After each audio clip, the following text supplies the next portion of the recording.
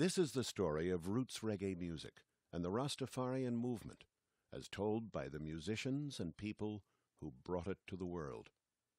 On April 21st, 1966, His Imperial Majesty Emperor Haile Selassie I of Ethiopia visited Jamaica. For many, it was the genesis of a revolution.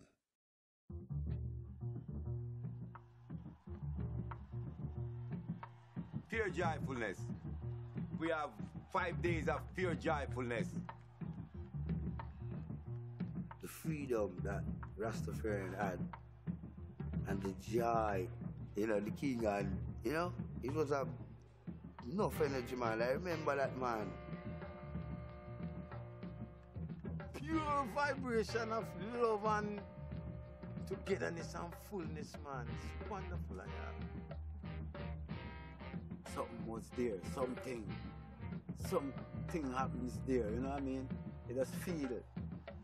It was a joy.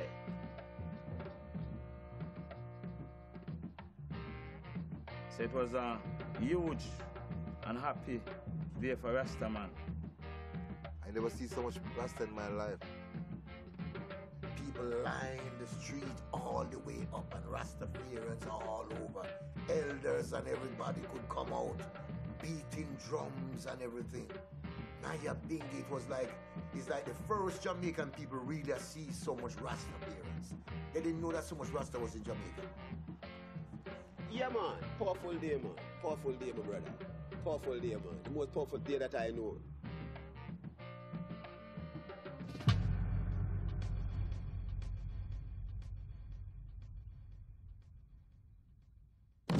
Yeah, one love.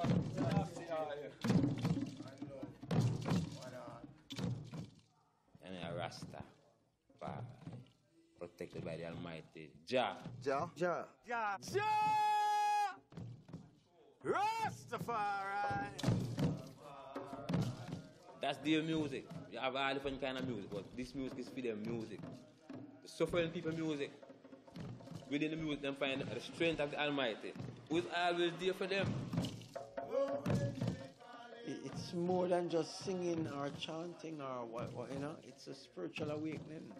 It's like a revival, like a come to a church. The rhythm and the message became one and the same. There was a time that it was one and the same. It's the message in music. The message, the lyrics. It's spiritual. It's the poor man's music. It's Rasta music coming from the slum.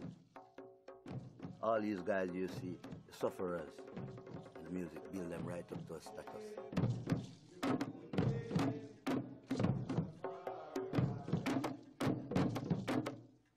Yeah, I play rebel music. Any music have something to do with human bloodline, I love to listen to it. Because that is what society try to destroy.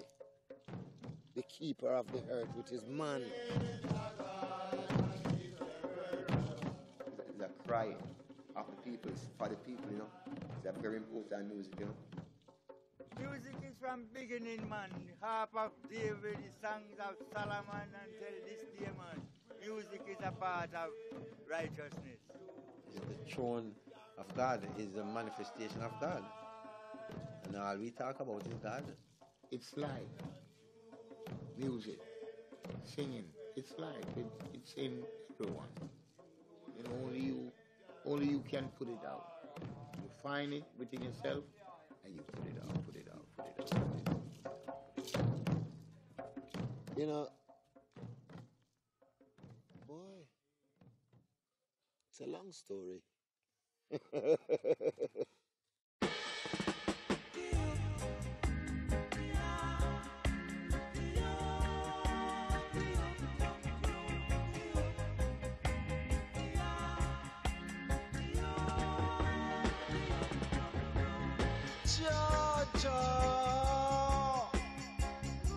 The children crying in the wilderness. That right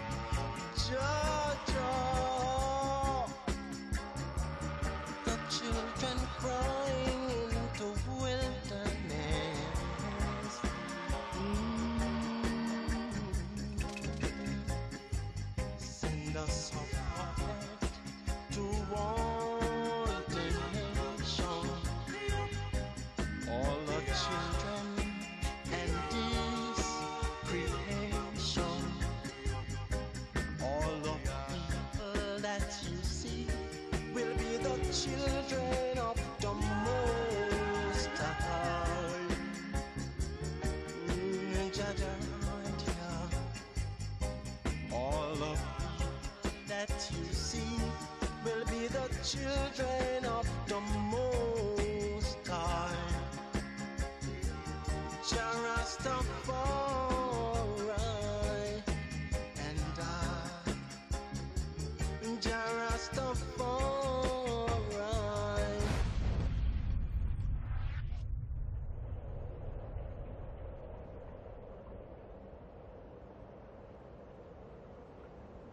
We are living on the solid foundation. We're living on the solid foundation. No matter what the people of the world may say, I am holding on to God, solid as a rock. In my father's house, yeah. There are many mansions.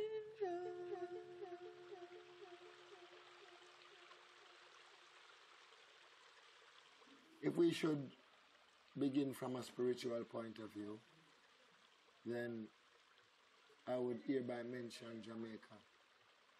A more quieter place to be found would be heaven itself. One of the nice peace haven on earth, a land of tranquility, I suppose.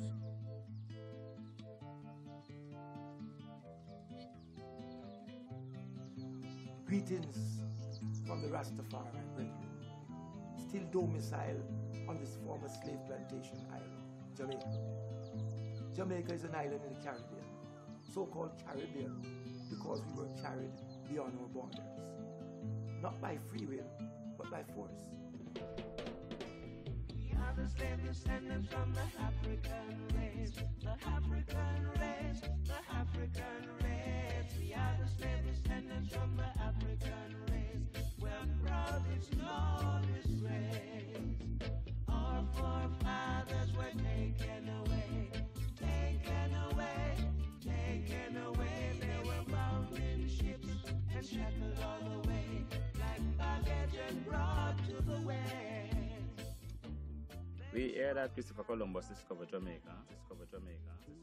But as far as we hear again, him said that the island was established before Columbus come here. Well, as you know, the first people in Jamaica was the Arawak Indians. They were people who, they were not really warrified people. They were not warrified people. They were more just, they were there. So when Christopher Columbus did come and say, and discover the place, you can't discover a place where people already live there. You had the Caribs also, which was coming from islands to islands all over the Caribbean. Then after that, you know that the Spanish people came here and they were the one that really invaded the islands and killed off majority of the Indians that was living here. From here to Cuba, all over the Caribbean, it was about 6 million people. Then after that, you know, the British came and they invaded the Spaniards. That's why the first capital of Jamaica was Spanish Town, which they call at that time was St. Diego de la Vega. I think slavery was abolished 1838. But before, the first slave masters we had were, I think it was the Spanish. So they came and saw the Indians and enslaved the Indians for a period because the Indians weren't so strong as us. So they started bringing the strong guys from Africa, which was I and I. We never know where we are come. Slaves were taken from all different parts in Africa. And them they have a gate, a personal gate in Ghana where them ship out the slaves them from. Yes, Jamaica is this powerful little island which has taken away from slave children, as I discover, from Africa. I don't have to discover that the world began in Africa, so that's right. But we are coming to the Ashanti part of Africa, Ghana. We used to call it the Middle Passage thing, where slaves like my father and forefathers, great-grandfathers and great-great-fathers used to jump off of the boat. No man would love to be in captivity, or no man feel good in captivity. So You know, those days was a very miserable days for those slaves, you know, and you know, I feel it for them. All it was just a greed. Power. Take over this land, take over that the land, take over that the land, and we run things. Because them don't have the power of the superior weaponry like me. So they must die. Europeans were very arrogant and selfish. Very selfish. Because they came into Africa and they were fed. They were fed and they were educated. And for that love, they offered hate.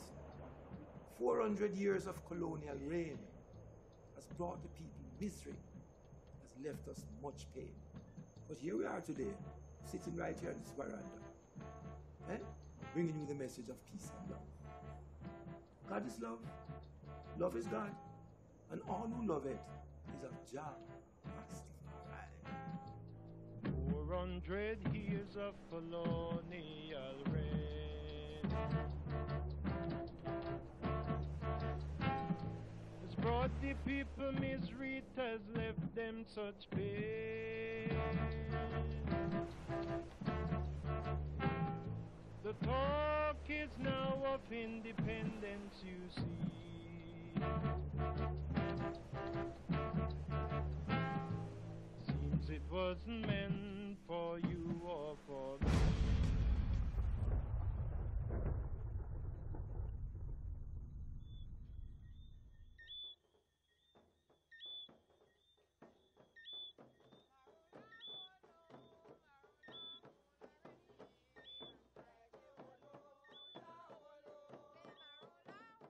The Maroons were the untamed, literally untamed.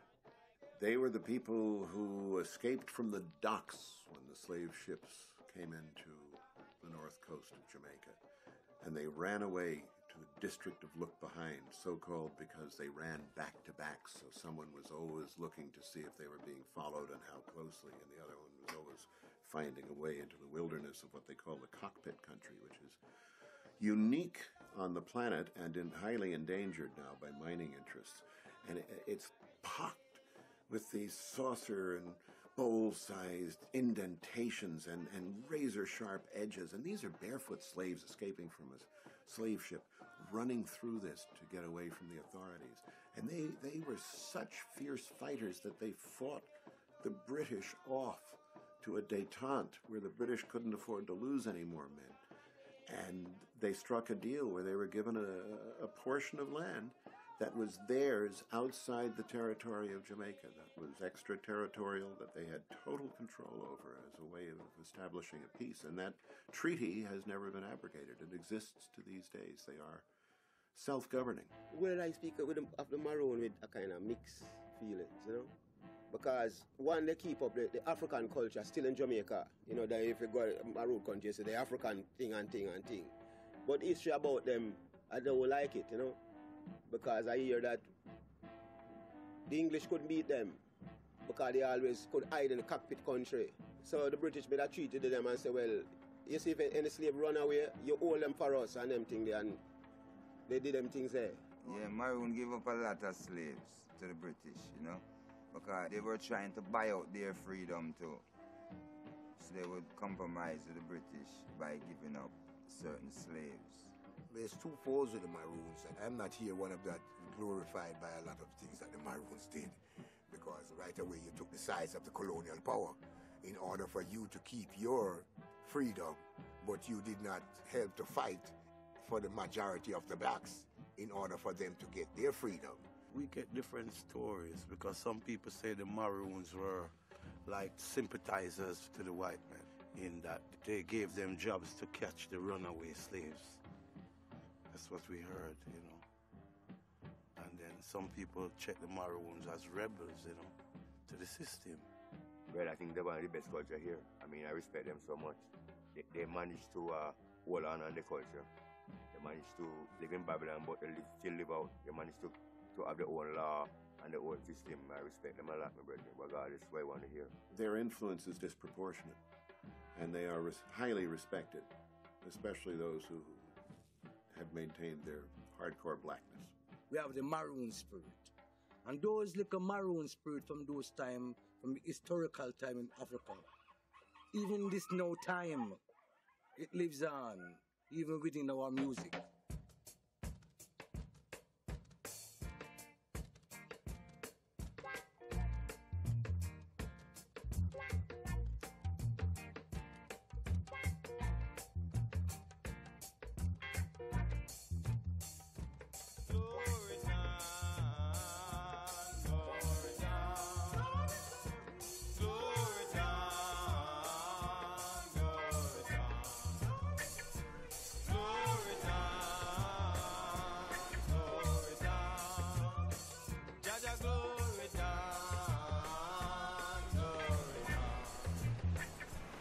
There's many islands in the West Indies, as I know, but Jamaica is kind of special.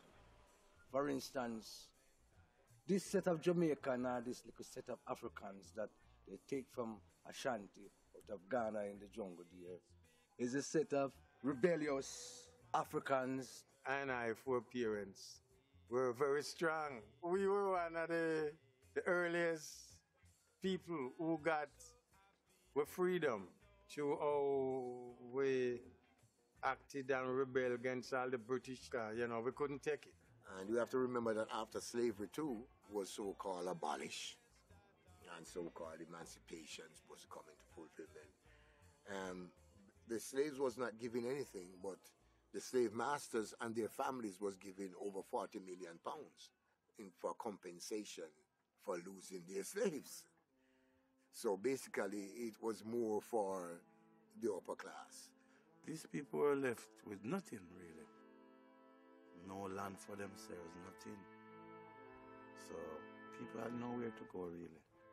I think most of the Africans that was in slavery wanted was to keep their heritage of their ancestors from Africa, but there was also a fight against the aristocrats or the colonial society, that it was mandatory that black people in a whole should not congregate on their own. It was like they had to congregate with the parson or the clergy in the church, and they had to be taught English, and they had to be Christianized. And that, to me, that is where we lost a lot of our powers as such, because not having your own culture, not knowing about your own ancestors, I think that it really mixed up the minds of the black people, you know. I speak Hamori, my sister speaks Swahili. They put us both together now, that's why we can understand. That's why we can understand. We are the slave descendants from the African race, the African race, the African race. We are the slave descendants from the African race. We're proud, it's no disgrace. We're proud of the African race. We're proud, it's no disgrace. We're proud of the African race. We're proud, it's no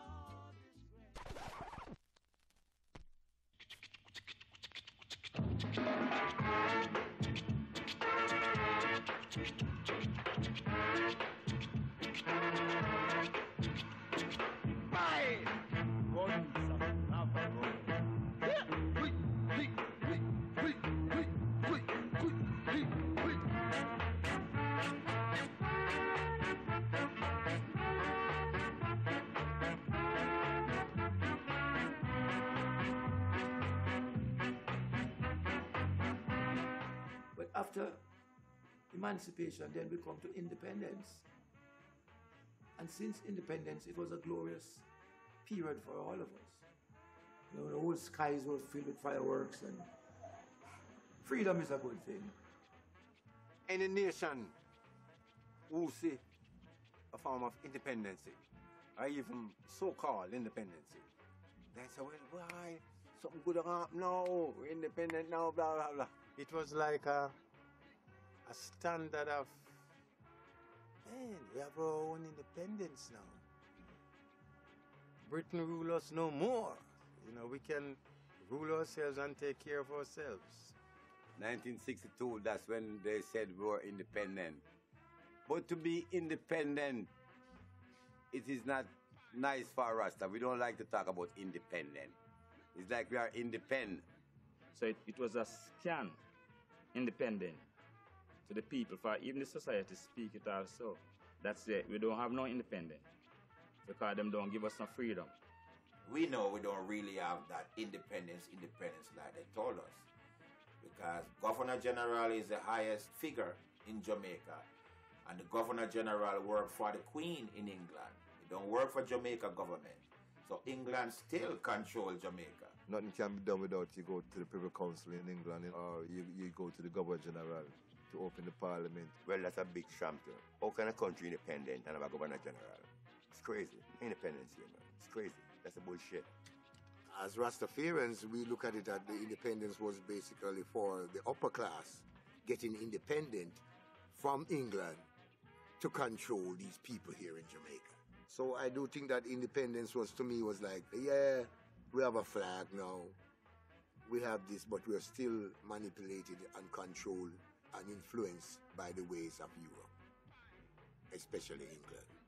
When you're young, you know, the excitement and the fireworks and them thing there. So them thing that to me, independence was just like, it's not now like that I know now what independence is. I know that that type of independence is not a real foundation thing. Independence don't mean dependency. It means independence.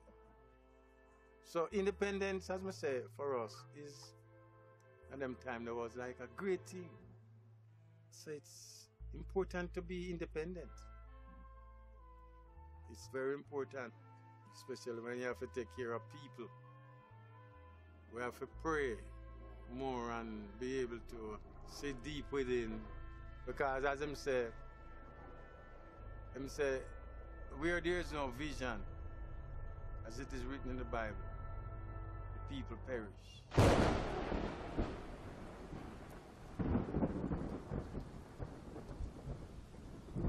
In life I shall come back, or in death even to serve you as I served before. In life I shall be the same, in death I shall be a terror to the foes of the If death has power, then count on me to be the real Marcus Garvey I would like to be.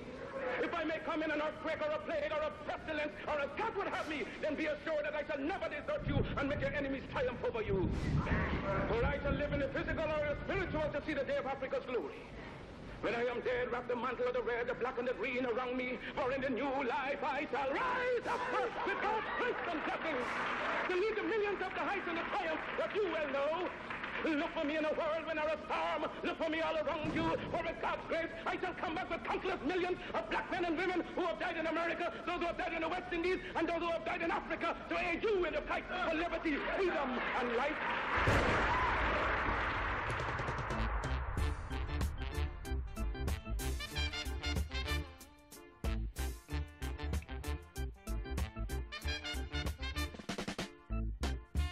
Marcus Garvey words come to pass. Marcus Garvey words come to pass. Can't get no food to eat. Can't get no money to spend.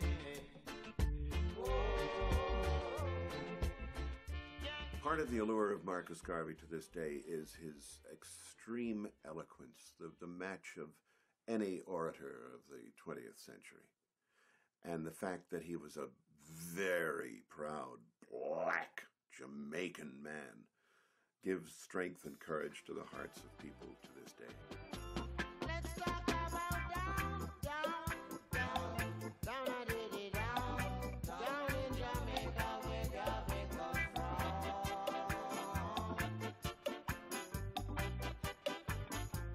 Let's talk about down, I did it down in Jamaica where Garvey come from.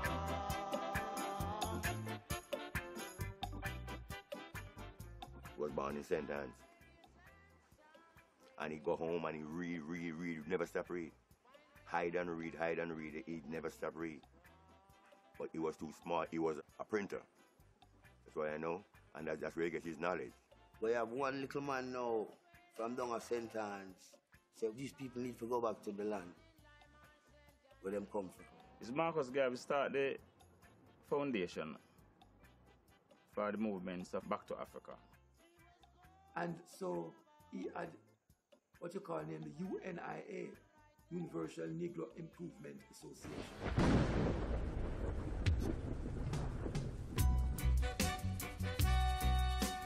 Fellow citizens of Africa, I greet you in the name of the Universal Negro Improvement Association and African Communities League of the World. You may ask, what organization is that? It is for me to inform you that the Universal Negro Improvement Association is an organization that seeks to unite into one solid body the 400 million Negroes of the world for the purpose of bettering our industrial, commercial, educational, social, and political conditions. You try to get people together and let people know that Africa is the homeland, the motherland, and a lot of people never even realize that because they used to fight him and curse him, bring police to break up his meeting and beat his followers. And he was pursuing the powers to be that people who are desirous of going to Africa should be given a chance to do that. Those desirous. When he started here in Jamaica, and the government did refuse him here. Then after he was, turned against here in Jamaica, he went to America, of course, and then he started to do the same thing that he was doing from here in Jamaica and showing them about Africa and how they can unify themselves. Marcus Garvey was so great that he leave Jamaica and go in America and do great works there. He scared the hell out of the American government because he had a couple of million people in uniform. They used to march from Harlem down to Herald Square on 34th Street. Imagine that. In the 1920s, black people in uniform marching downtown New York. Whoa.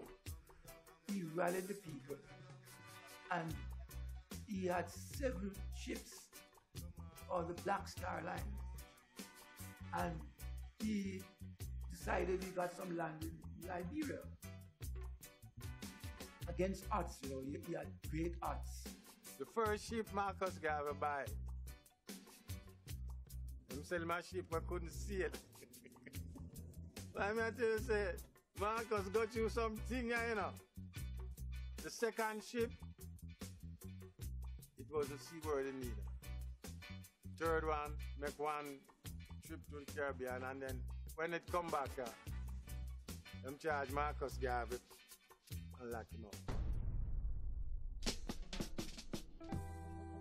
So they infiltrated his organization, and one of his chief lieutenants, who was involved in a lot of the seeming corruption, undermined him for the FBI and for this guy's boss, J. Edgar Hoover. And Garvey was on these charges that he had nothing to do with, put in jail. He did jail time in Jamaica. He was hounded, but an inspiration through all of this, and he never wavered. They always put all kind of trumped up charge on Marcus Garvey. When a prophet is before his time, he bear a lot of persecution because of arrogance and ignorance. You know what I mean? I would imagine the people who did that, they wouldn't do it today. Because, people learn. Yeah, we all learn. But Marcus Garvey was such a strong spirit within us, our movements. We have to defend him. Many people would be impertinent enough to ask me, who am I to say that Marcus Garvey should have gotten more respect? Yes, he was disrespected, because if he was not being disrespected, then he would not reach in prison, endorsed by the politicians of the past. Many people would think it was like a color question much, no? It was more worthwhile to be thought of as a question of respecting who the people are, what they stand for, where are they heading,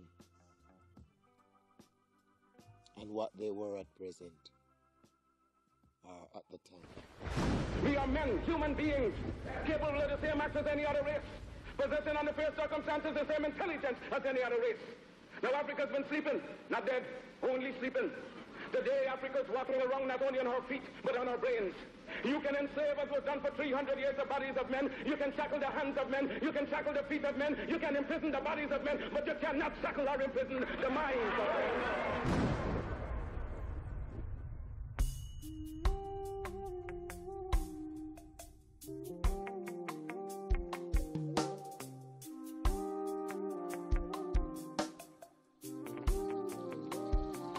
Marcus Garvey is great, man. He did plant the seed because he taught the people a whole lot of ethics and self-pride. He might deal with the light of the people to uplift them. You know, centralize the mind of them and organize the spirit of them. That's why his organization was known as the Universal Negro Improvement Association. Because it was to lift them. Marcus Garvey let you know that, hey, if you don't know about your ancestors, you don't know where you're coming from, you don't know where you're at, and you don't know where you intend to go. If you don't have your own language, you don't have your own God, then you can't have your own culture, and then you won't be a race. And if you don't have those things, then you're like a dying tree without any roots. If the white man say his God is white, him say him can't vex with him. Him not vex with him. But when me the black man say my God is black, you not for vex with me neither, if you allow that. Cause that's the way me see my God. So it's a whole fullness. Yes, in my show say, it's one God.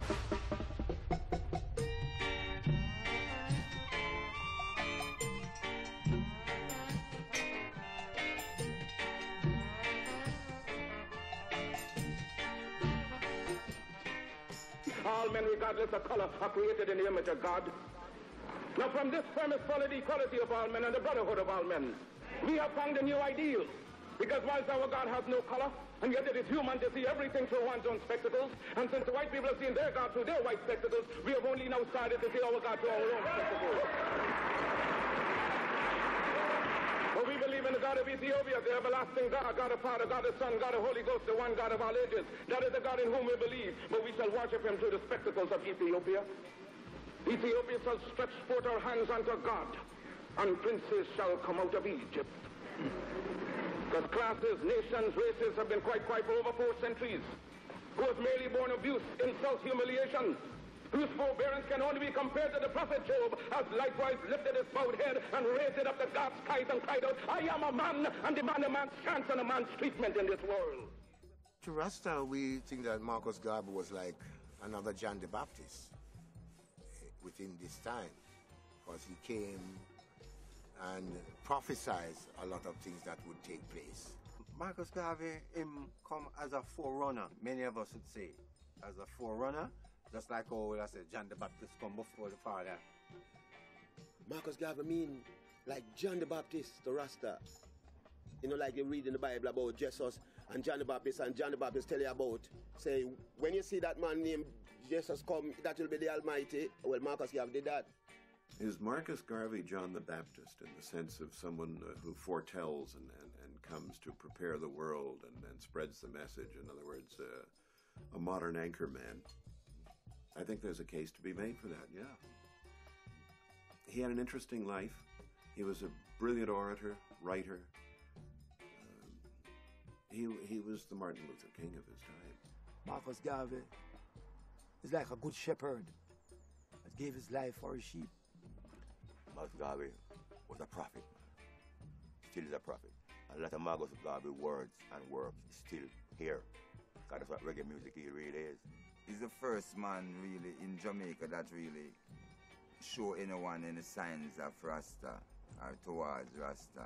You know, because Marcus Garvey was the first man who really introduced the red, gold and green flag in Jamaica. And Marcus Garvey was the first man who tried to make Jamaicans look up to the king. Marcus Garvey was the one who said, When a king is crowned in the north, worship him as your God and king. He made the first song that we sing as a people out here that rally us to Ethiopia. It says, Ethiopia, the land of our forefathers, the land where all gods love to be. As swift beasts to hive suddenly gather, so thy children are gathered to thee.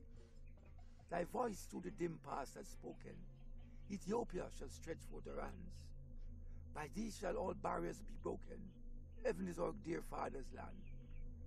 Advance, advance to victory. Let Africa be free. To advance with truth and right. To advance with love and light. With righteousness leading. We hail and we shout thee with songs. Humanity leading. One God for us all.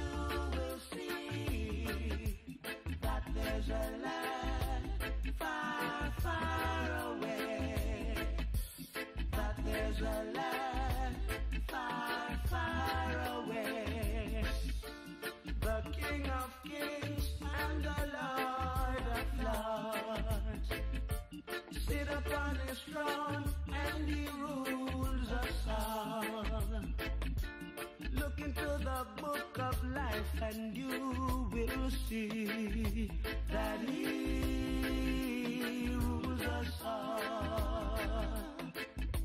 That he rules us all.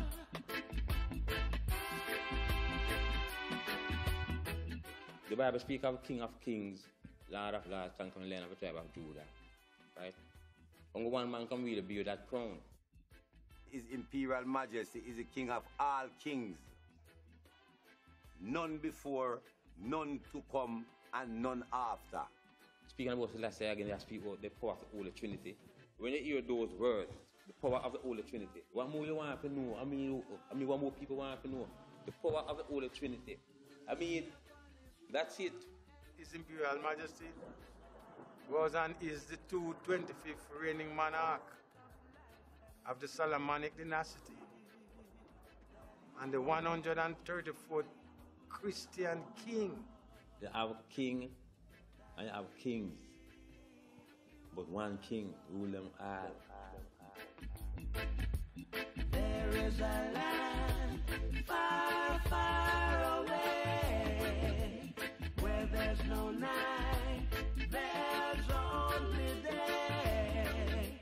Look into the book of life and you will see that there's a land far, far away.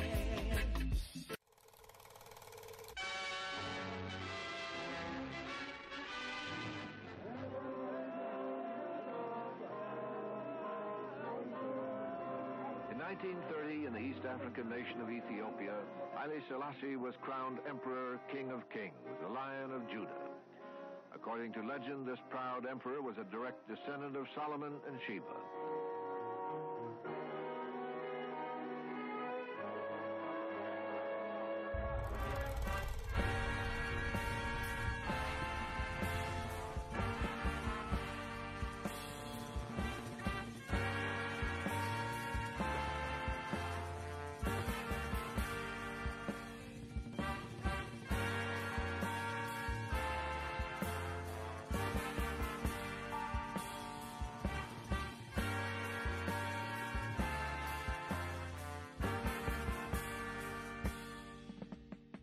He was the emperor of Ethiopia, spent more than 40 years as emperor.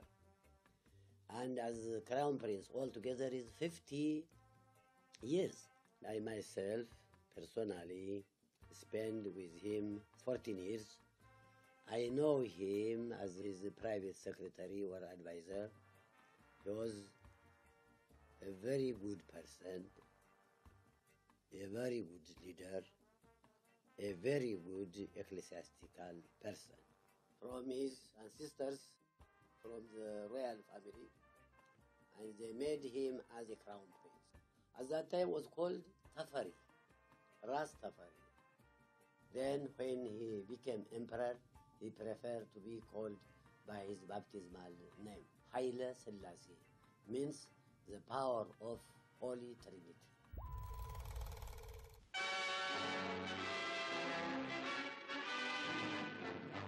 Italy stood poised to invade Ethiopia under the leadership of a would-be Caesar, Benito Mussolini.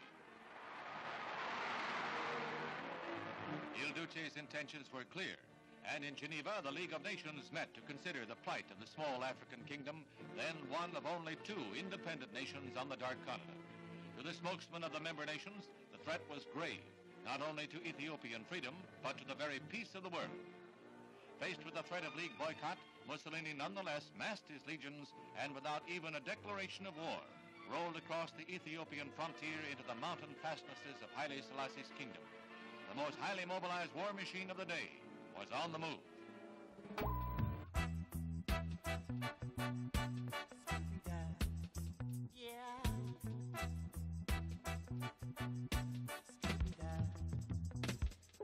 Ethiopia was one of the only countries that has never been colonized during the days when they were sharing up the lands in Africa. One of the main reasons because Ethiopia itself is on a plateau. And Addis Ababa especially means it is on a high plateau. So most invaders that came there, they had a hard time to conquer that area. So they leave it out. Today in Addis Ababa, without a warning, out of the north zoomed 2 giant Italian bombers. Begin to drop ominous missiles. Fearing deadly gas bombs, the panic-stricken natives frantically plug their noses with eucalyptus leaves as primitive gas masks. Italy come, fight down, burn up all our Wilbur priests with poison gases and all them way there, and try to run Ethiopia. Driving for his goal of empire, Mussolini has made history. 4 years ago, Ethiopia, unconquered in 2,000 years, was a sovereign kingdom.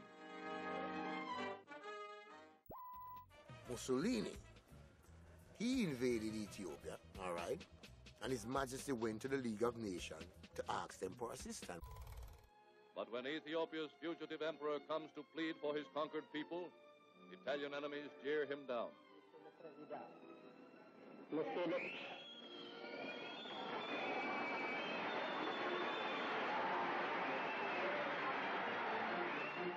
Again, the League does nothing, and Ethiopia is a closed incident. He was crying, asking assistance from the League of Nations, but no one accepted him. Then he said, if you didn't accept my proposal and my question, the history and God will remember your work. This fire today is for Ethiopia, but next time we'll burn it all over the world, and it become as he said. He said, what must I go back and tell my defenseless people as a member of the League? God and history shall recall your judgment. If you don't bow by free will, you bow by force. We find it necessary to say, as it was written, the Son of God goes forth to war, a kingly crown to wear, whose blood-red banner streams of all who follow in his trade. We need no coward in our band who are afraid to die. We call for valiant-hearted men who look like men of war.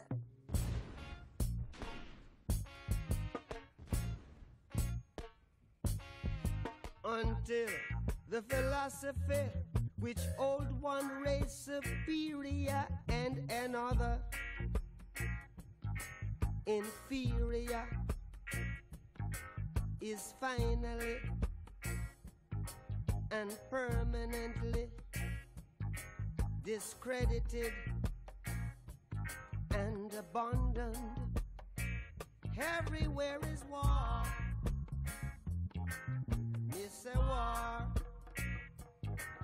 that until they're no longer first class and second class citizens of any nation, until the color of a man's skin is of no more significance than the color of his eyes. Miss a war that until the basic human rights are equally guaranteed to all without regard to race. This a war that until that day, the dream of lasting peace, world citizenship, rule of international morality will remaining but a fleeting illusion to be pursued but never attained. Now everywhere is war, war.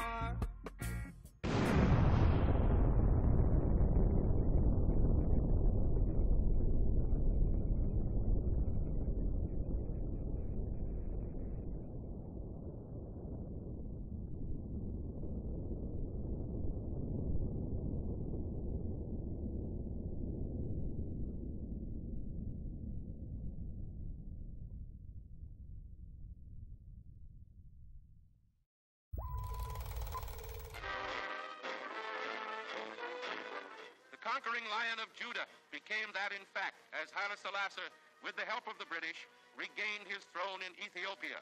Thus died the empire hopes of Hitler's stooge, Il Duce.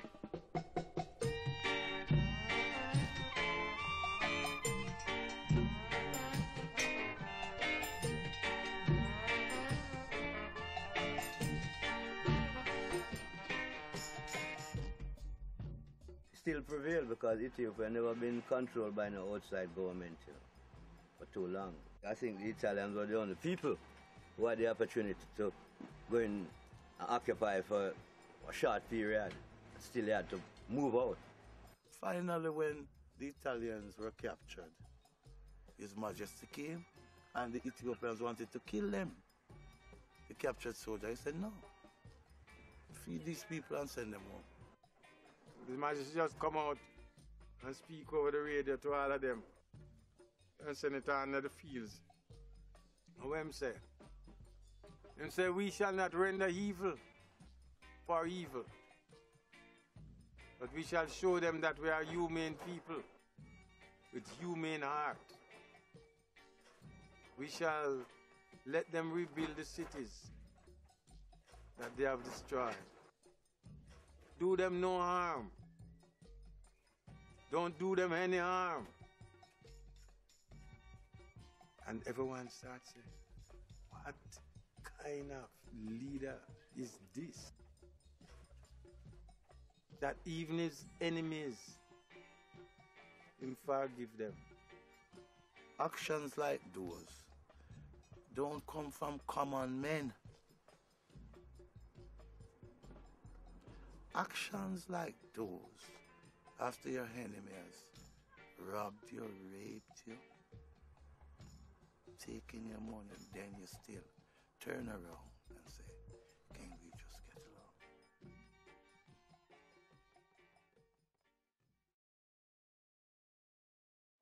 Ladies and gentlemen, I know I speak in behalf of all of my fellow Americans in welcoming His Imperial Majesty back to the United States.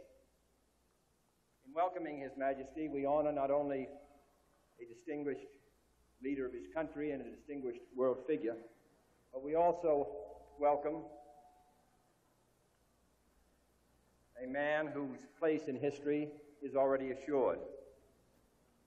His memorable and distinctive appearance before the League of Nations in the mid-30s, which so stirred the conscience of the world, that appearance was supported prior to that by action and has been supported in its high hopes by the consistent support which His Imperial Majesty has given to those efforts since the end of the Second War to associate free nations together in common enterprises. Therefore, for what he has done in his own country, his efforts to move his country forward and provide a better life for its people, and his efforts throughout the world, which stretch back over 30 or 40 years.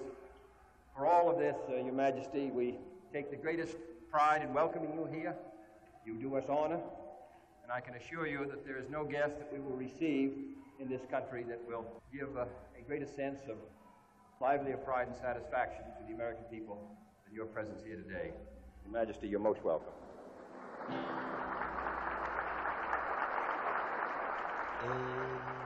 Selassie is the champion.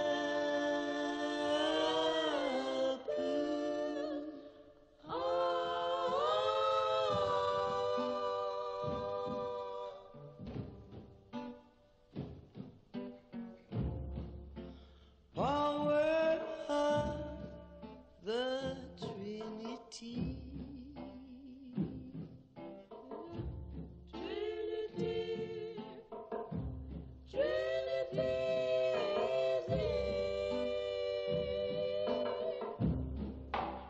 Build your mind on this direction.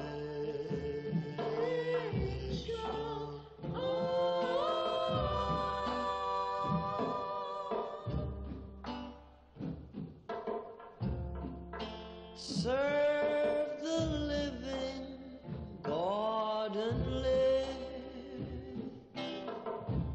Live in God. Live in God and live.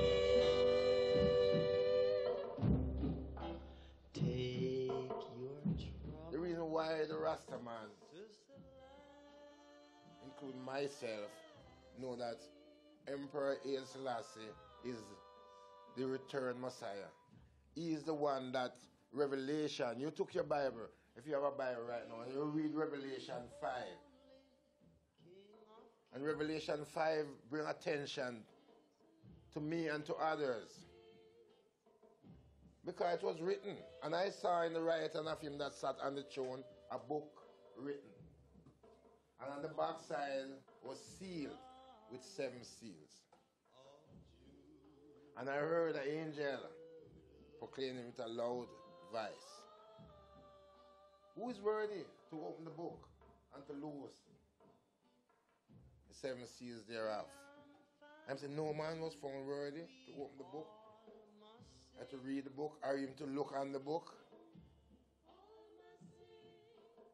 So John started to cry. And he said, one of the 24 elders said unto him, why are you crying? Weep not. Behold the Lion of the tribe of Judah, the root of David, which hath prevailed to open the book and to loose the 7 seals thereof. Well, within this time, and within this real modernistical world that we are into, in this dispensational time, Revelation fulfilled itself upon one individual.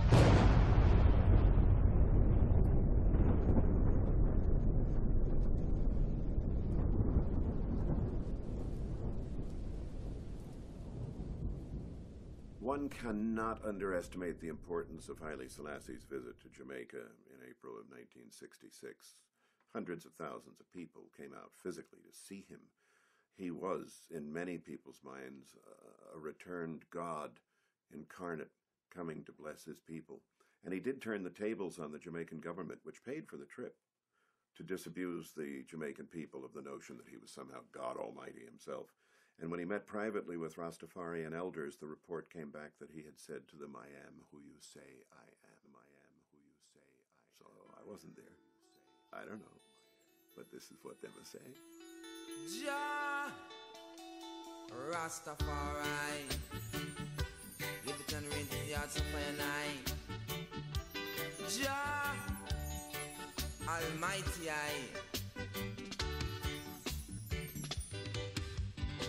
Just a passing glance was all I had of Rastafari face. Just a passing glance was all I had. This is a little island that is the Imperial Majesty Jah, Rastafari, landed last year. You can have to come in now because it's just historical prophecy are fulfilled spiritually. Because Jah just bring the freedom. Rasta man come from the mountains everywhere to come see His Majesty. It was a joy. The road, like, line with people, school picnic, everybody. Boy, that was an energy, man. I feel so to tremble. You know, I don't know why. The emotion hold me. I said, this little man, look on him. He's so small, you know what I mean? And powerful, you know what I mean? And it was a different atmosphere. The whole island rejoiced to see him. But it was like a miracle to Rasta man when the emperor come here. The same when Selassie come, I see earthquake, I see whirlwind.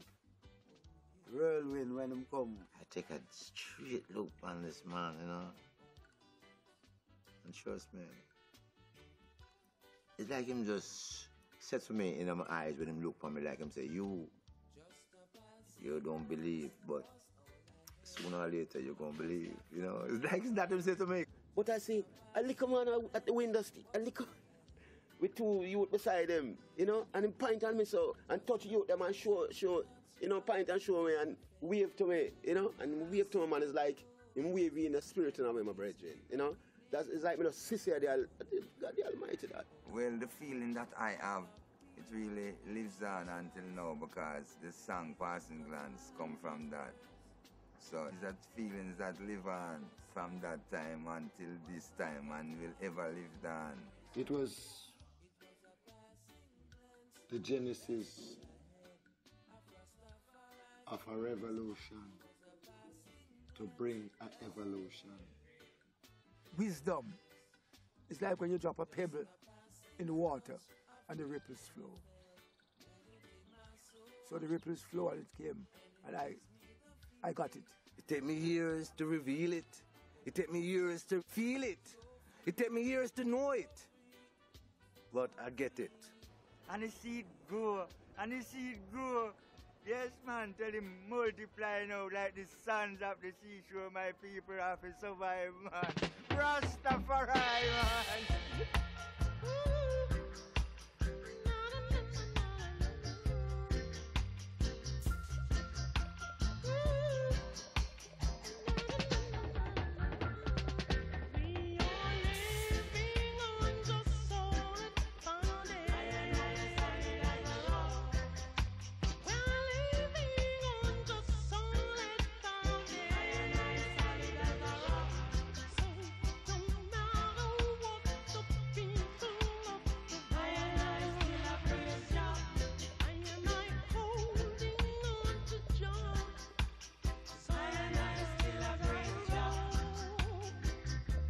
Psalm 68 says, let God arise, and let all his enemies be scattered. Let all them that hate him flee. As smoke is driven away, so drive him away. As wax melt before the fire, so let the wicked perish at the presence of God, but let the righteous be glad. Yea, let them exceedingly rejoice before God. Him say, sing unto God and sing songs of praise, and extol him that rideth upon the heavens by his name, Jah, and rejoice before him. When I say Jah, I say Jehovah. It's a sacred name. You know what I mean? Appealing to the Almighty One. It's Jah I pray to.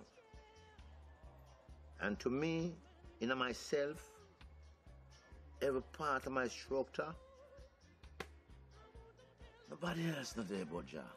Jah is the creator, and I would say his Imperial Majesty is Jah. The Bible was there as our guiding pathway. So when we look and we see the King crowned, King of Kings, Lord of Lords, conquering Lion of the tribe of Judah. So, as the Bible said, the nations are all beasts. They have one mind. They shall wage war with the Lamb, but the Lamb shall overcome, for he is King of Kings and Lord of Lords. And they that are with him are called faithful and chosen. And Rasta read that in the Bible, and they see the King of Kings come in Ethiopia, sitting on the real throne of Israel from Moses' time. You understand me? And that's why we look for this man and say, yeah, this is the Christ that come back. As even the scripture tell you that the new Christ shall be coming out of the line of David, out of the line of David. So with Queen of Sheba and King Solomon, it is straight up there, coming straight from David. Still I say, to I, me the only Savior. And we prophesy that His Majesty is the Lion of Judah, as recorded in the Revelations, King of Kings, count 1930, and as far as we are concerned, He is our Messiah.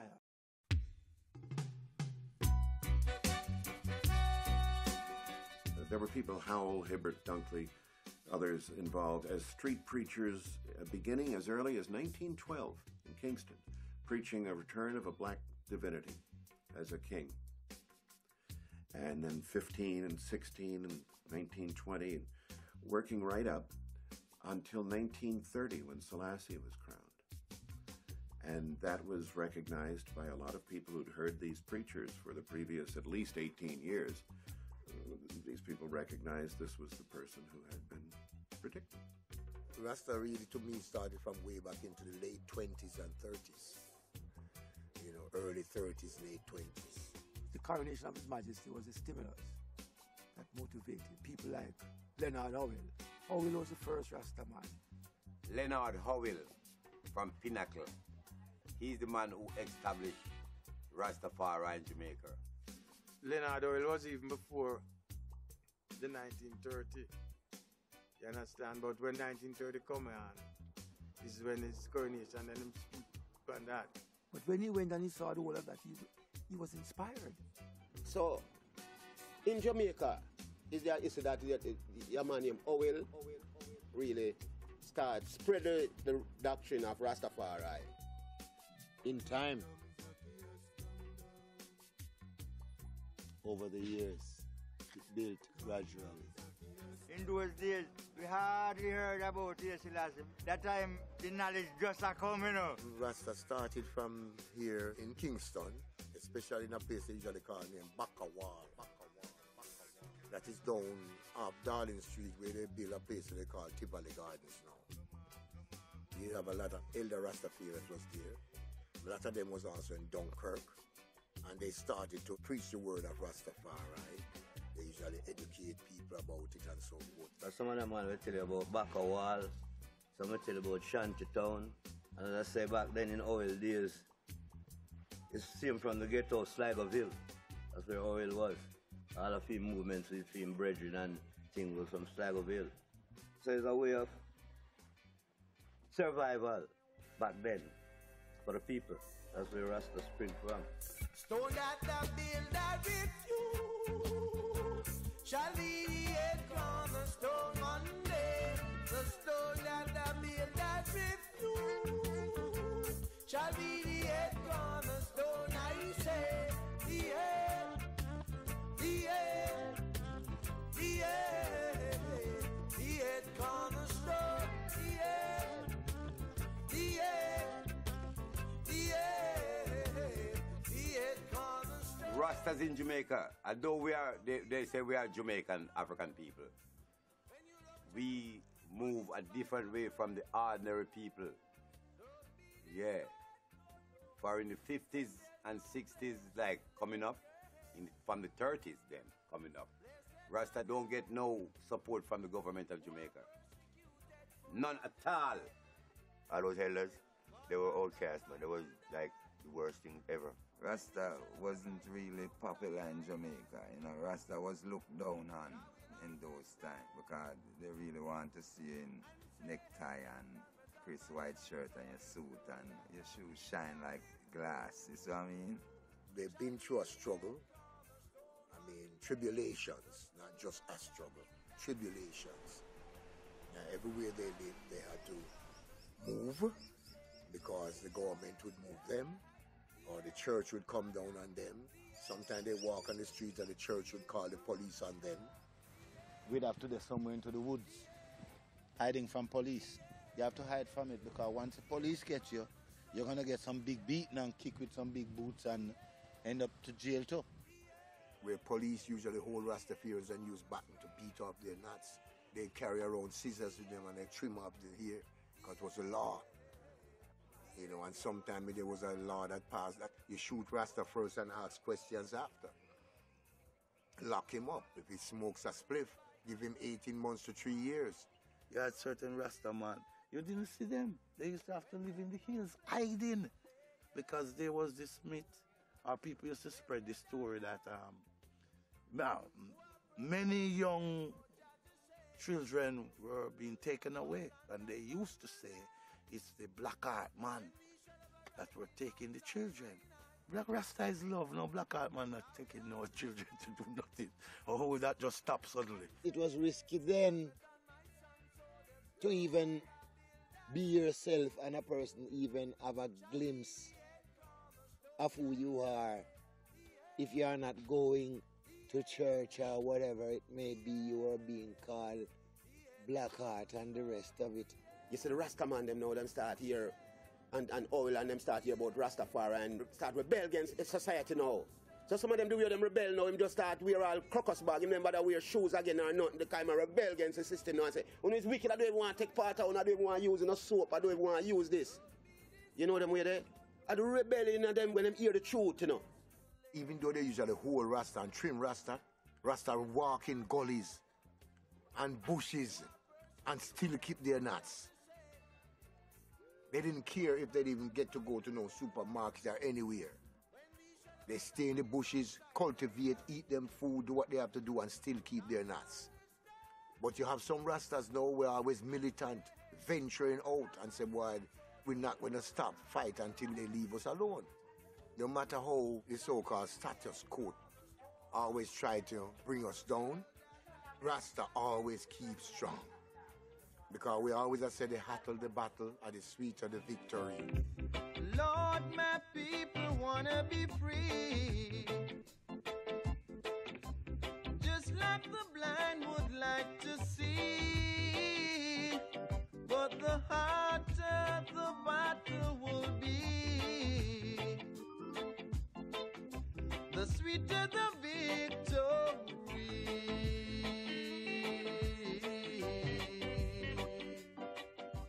Anytime you see Rasta say, Babylon, you know what that means? A problem. Until you see Babylon, you see prison, you see jail, you see workhouse, you see hanging, you see death. You see, the society that becomes Babylon is the system of the world. The system of the world is just like a cesspool of corruption. Because it rule, divide, and conquer the people. This is a chaos society. Nobody would realize this dangerous place. They have been fight and driven back against the wall. They say chains have been removed from your feet, but it's replaced by money, jingles. Jing, jing, jing, jing, jing. So you're still hearing the sound of the chain. It's only that it's not on your feet. It's now in your pocket. Right now, the whole of the fragments of Babylon and fragments of the Roman Empire still live here, who seeking power to try rule. But all is going to crumble. You know what I mean? Because the line of the tribe of Judah will prevail. Open the book and loose the seals. Rule in righteousness. Weep not, my brethren. We know that all wickedness shall fall, really. You still have a fight until the day of harvest. Who knows? But there must be an end to all evil. I don't believe in a violence. You see what I mean? I man believe in peace. Yeah, and the only way to beat this system is in a peaceful way still. Well, if you overcome the ways of Babylon, you have to just have a strong mind and relationship within yourself. We just have to walk wisely and live with wisdom. So if you reason out something, then it's like you're more seeking for the truth. But if you're going to come with your opinion and impose it on me and say, because I think that this is the way it should be, then I think that you're oppressor. Then fire for you as Babylonian.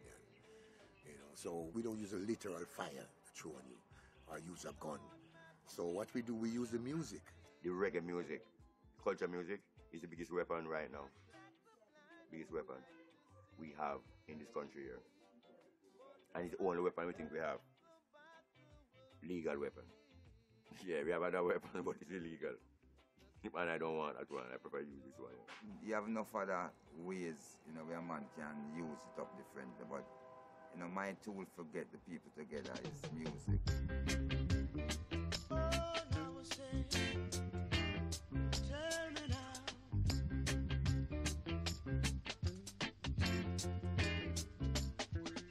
There must be a revolution to solve these problems.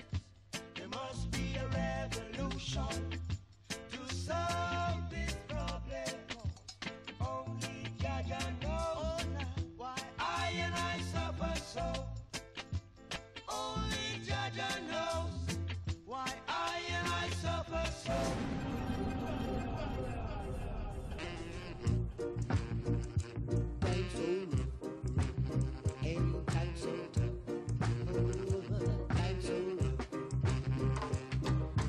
Coming from the country with my bag of clear, I woke up on a DC. Him want behold me. Don't you run now, youth man. You won't get away. If you slip, you will die. And if you run, you can't hide. For I've got my dick stuck right in my hip now. Don't you take my eyeshadow. Don't you touch my collie. Rasta emerged from its seedling grounds in the hills, Wairika especially, above Kingston. A lot of criminals, a lot of fugitives, a lot of long-haired, freaky Rasta blackheart men come to eat your children, so the popular myth went. And a couple of things happened. One was the civil rights struggle in America, which found voice in the pre-independence years in Jamaica right through the 60s. 70s too, for that matter. And the music which carried the message. Music was a part of Jamaican culture from the people. It's history from the Maroons, coming all along, from drumming to reggae sound. It continued to improve and integrate along the way. The transformations happened in the last century, largely due to its destination as a tourist refuge. So musicians were trained in a British way with Western instruments and taught to play any number of styles of music to appeal to Germans and French and British, certainly, because the British still owned it. And at the same time, up in the hills, the Poco Maniacs and the Buru drummers were keeping alive. I guess it's Ashanti, isn't it? It's Ghanaian rhythms, ultimately. There is a case to be made for reggae's rhythm to go back to late 19th century Ghana. Out of all those influences and right up into Trinidadian calypso merging into a slightly different form called mento in Jamaica, you have the drumbeat of resistance. And those men up in the hills in Count Ossie's camp, and the origins of the Scatolites membership, 50s, beating the drum, raining hellfire on Babylon, urging redemption, beginning with liberation from Britain. And suddenly in 1962, baff, there it is, they're free.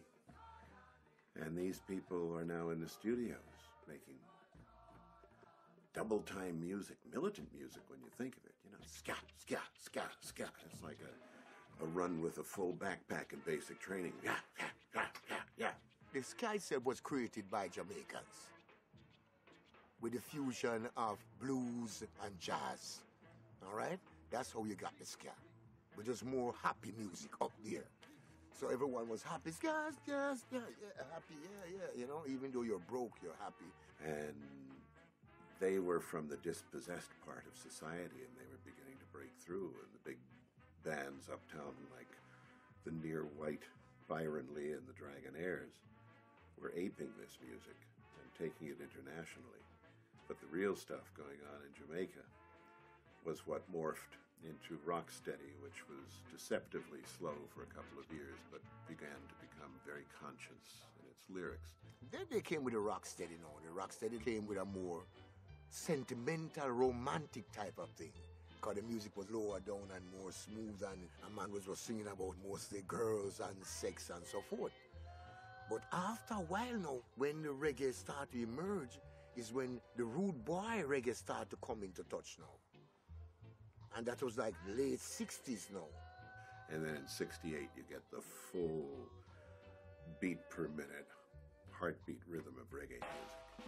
But the rude boy reggae now, Rasta changed it different now. Instead of doing rude boy reggae, because they fused the ska and the rocksteady together to bring a kind of medium pace music.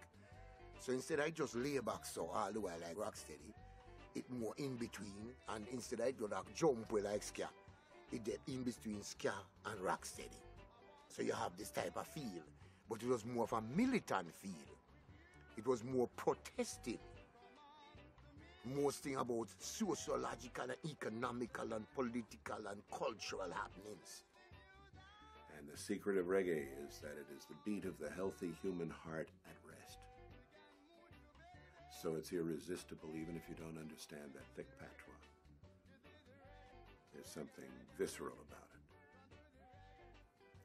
it. And that's the secret at the heart of reggae's appeal around the world. That's why when you go into the world, a lot of people think that Jamaica, if they don't look on the map, they think Jamaica is a huge country. But it's a small country with a set of people that have big hearts.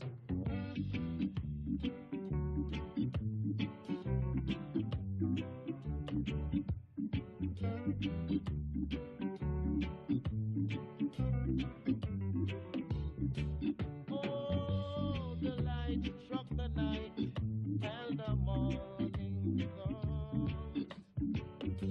The light struck the night and the morning comes.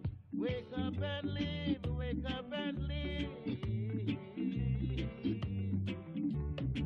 Wake up and live, wake up and live.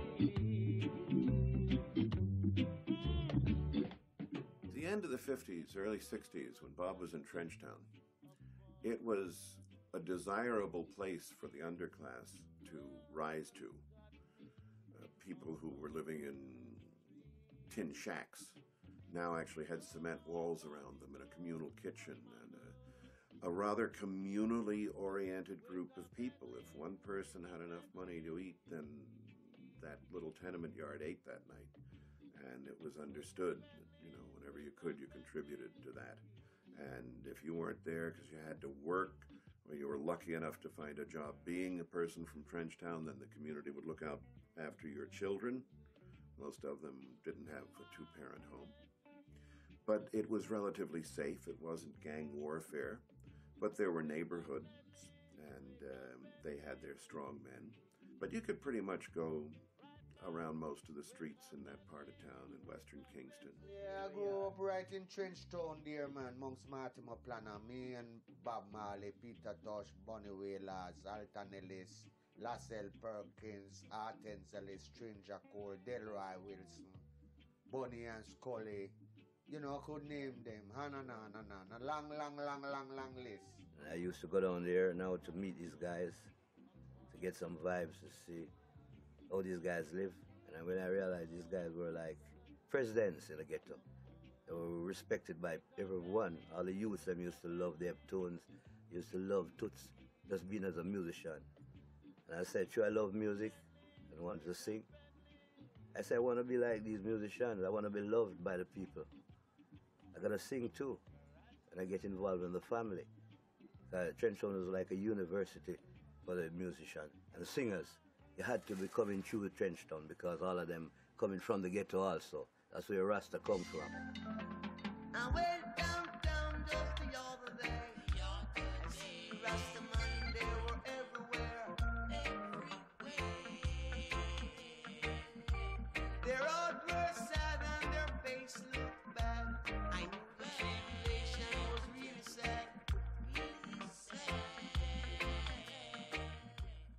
when I really look through it, where reggae music really start from the ghetto, you know. Back in the days, you have about 10, 15, 20 man from the ghetto, French town all over playing reggae music, you see. So it's really coming from the ghetto.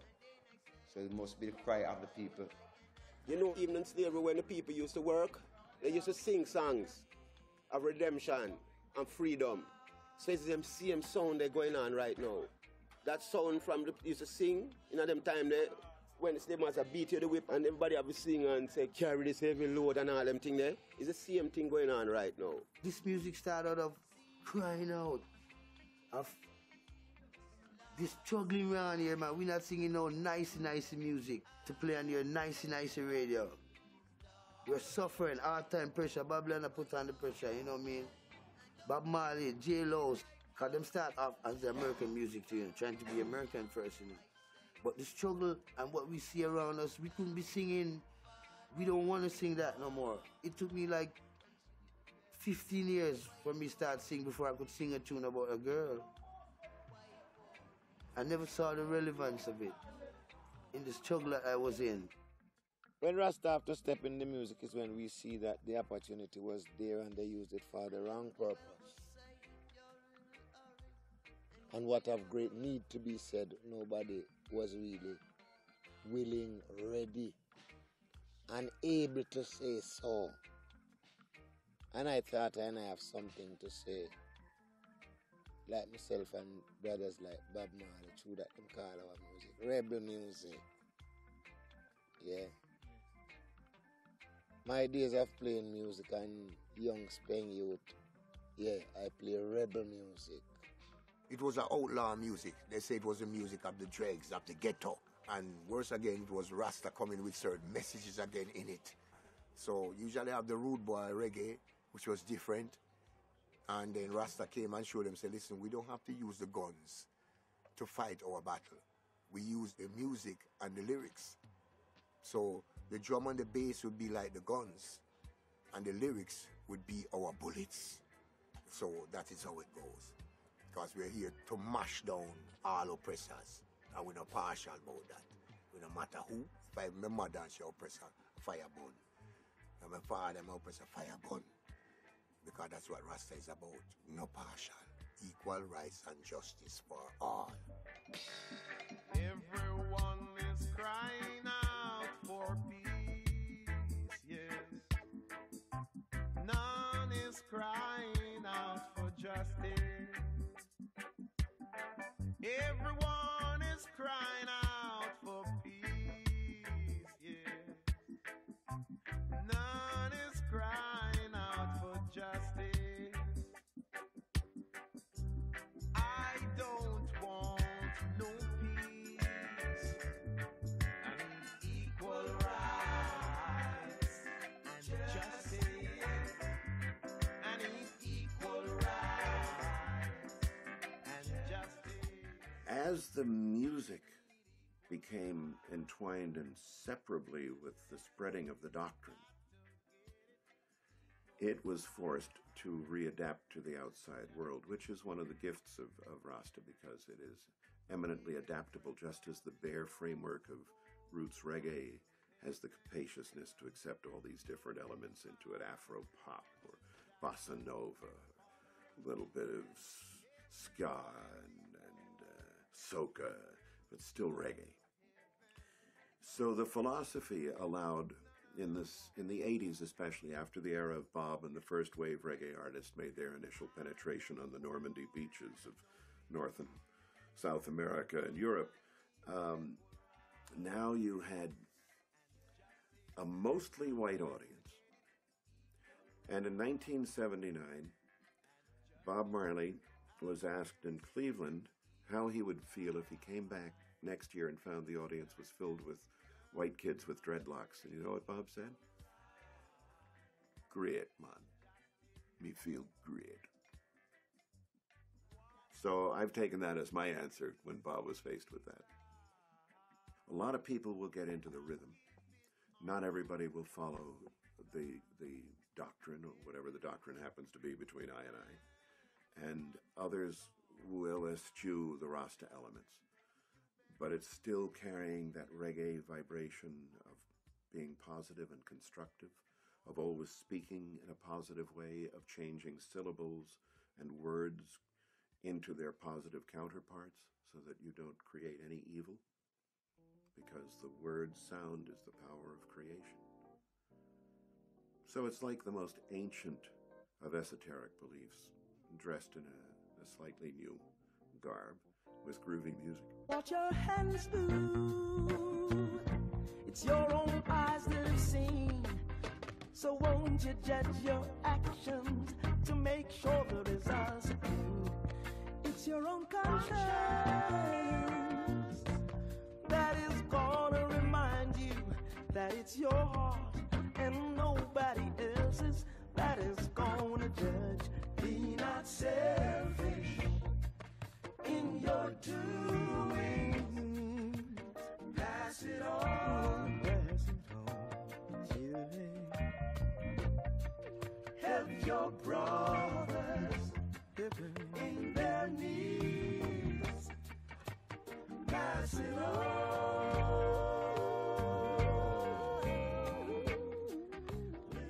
We are undiluted soldiers. Musically, we don't take no bribe. And we don't water down with music for no one at all. Whether you shower, you pour, whatever you want to be, when it comes to my music, it's straight down the line. The music is for the people, them, you know. The music is for the people, them. So we don't have nothing to hide when it comes to the music, because the music is the word of jam. Right? That's the people's competition, you know. People have been pushed aside and trampled over, you know. So we place what we know in the music for the people, them, not for the wicked. It's for the people, them. When you come to a Congos concert, remember, you're coming to a church. A church with musical vibe, musical revival. Yeah, for music is life. When the food gone out and the light run out, all we got is only music. You see? The music is life. Yeah, man. It's gonna heal the world in due season, you know? Because time is the master of all things. So the reggae music come like a giant to the truth and right, within the words. Teach the children, teach the people. That's why right now in the society, in the singing world, I prefer when you sing truth and right. That the children can grow up on that. Reggae is a positive vibes, positive. No negative vibes are there in a reggae. A reggae have a message. Great message. And the message that is obvious for unite people together. Rasta is for everyone, and the music is for everyone. Reggae music have to be the music because it's the king music. And as Marley say, this music gonna be playing at the four corners of the earth. It's so easy, so simple. It reaches you so quick. This is reggae music. This is God music. And it can only get greater and greater. For that's what we talk about, you know. That's all our music we talk about. Help for the people, destruction for the wicked. And big up the king every time. Music is central to the story of the spread of a philosophy. I wonder if that's ever been true of any other form. Because the music comes first for most people outside Jamaica, and then it's the discovery of what the music is buoyed by. So we now have to deal with what is good, because God is love, and love is the cohesive force that binds all events to make life purposeful for man to keep on living. This is no toast. This is for real. Let it be there full and free. Let the bloodline of my music flow between generations. Let it soak the earth. Because the earth shall never run dry of cultural music. Because I was already born.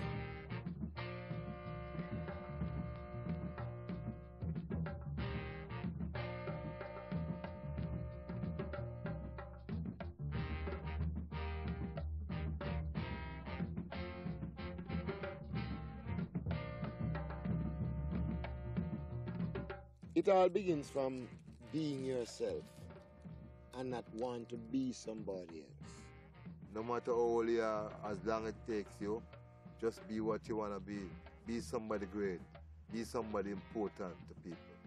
In all you're getting, get knowledge, wisdom, and understanding. Make love your conviction. Because through love, all things are possible. We just have to try to keep a healthy heart and keep clean for each other. Love each other as much as we can. We need to focus people on. It's love, love, love, love. Peace, peace. Blessings, beautiful miracles. Brighter days. This is a real world. We can make it be a better world. Just love thy neighbor as thyself. No division, no, divide. Love and respect together. We just need the unity. That's the key. Only that can really conquer the devil. Unity between man and man, and sister and sister. Unity. If we don't have that, we'll be forever in the back. Many of us at times get all misled in life. We're not perfect. And like I said, we all learn from our brother and from each other. You live clean are the beauty that of your life. You live clean hands and pure in heart.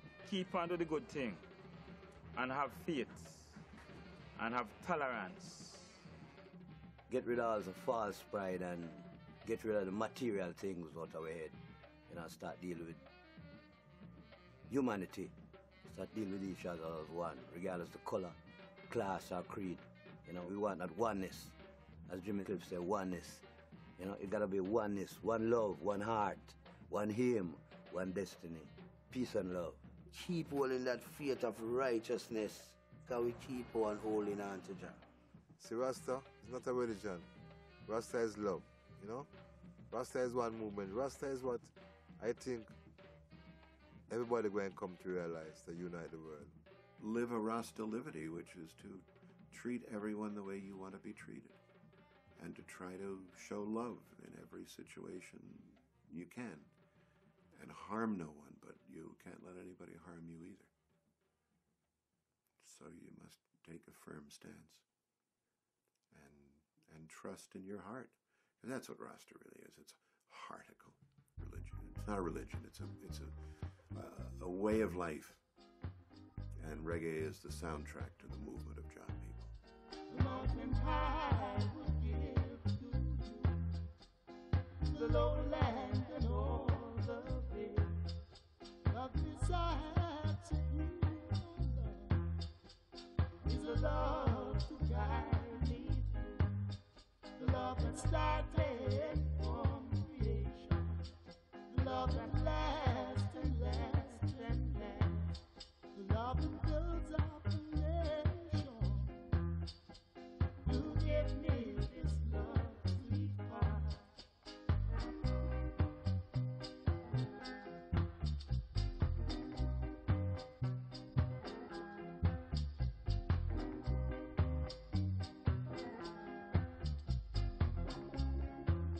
You'll get His Majesty completely alone on one channel and the UN translator alone on the other, and you can do whatever you want with it afterwards. So here is His Majesty's address to the United Nations General Assembly. On the question of racial discrimination, the Addis Ababa Conference taught to those who will learn this further lesson, that until the philosophy which holds one race superior and another inferior is finally and permanently discredited and abandoned, until there are no longer first-class and second-class citizens of any nature, that until the color of a man's skin is of no more significance than the color of his eyes, that until the basic human rights are equally guaranteed to all without regard to race, that until that day, the dream of lasting peace and world citizenship and the rule of international morality will remain but a fleeting illusion to be pursued but never attained. And until the ignoble and unhappy regimes that hold our brothers in Angola, in Mozambique and in South Africa in subhuman bondage have been toppled and destroyed, until bigotry and prejudice, malicious and inhuman self-interest have been replaced by understanding and tolerance and goodwill, until all Africans stand up and speak as free human beings, equal in the eyes of all men, as they are in the eyes of heaven, until that day, the African continent will not know peace.